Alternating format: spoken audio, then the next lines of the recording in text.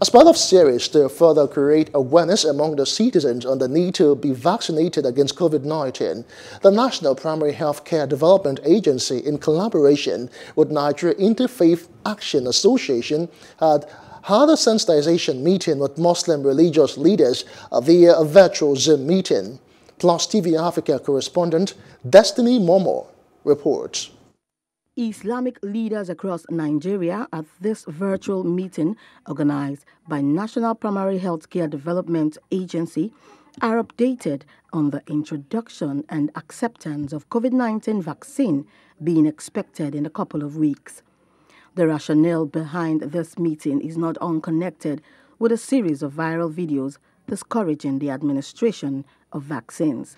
What really is the guidance from you religious leaders on the best way to interact with community members so that they are better aware, so that whatever decisions that they are taking is good not only for their health, but it is also good for their deen.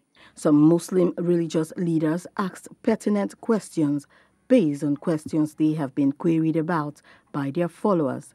As religious leaders who are going to be selling this whole idea to people, the questions are many, but let me just ask a few so that we'll get the response again. Are these vaccines being chipped? Are they chipped such that once one gets the vaccine, one is constantly under surveillance remotely? These vaccines, could they affect fertility, male, female fertility? Why is it that the vaccines meant for Africa are specifically marked? A virologist, Mariam Aminu, clarifies many of the questions raised. The vaccine is very, very safe. I can tell you that those vaccines are safe because they are made up of mRNA.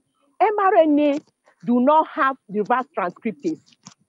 Humans, we do not have reverse transcriptase. It's only when you have that protein, that enzyme, reverse transcriptase, that is when the vaccine can change your DNA, can be integrated into the DNA. For instance, HIV has reverse transcriptase. That is why HIV can integrate into the cell and remain with individual forever. That is why up to today, no vaccine has been produced against HIV.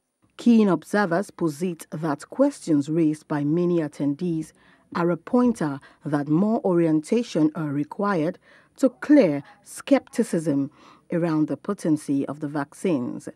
Destiny Momoh for Plus TV Africa. Hello, hope you enjoyed the news. Please do subscribe to our YouTube channel and don't forget to hit the notification button so you get notified about fresh news updates.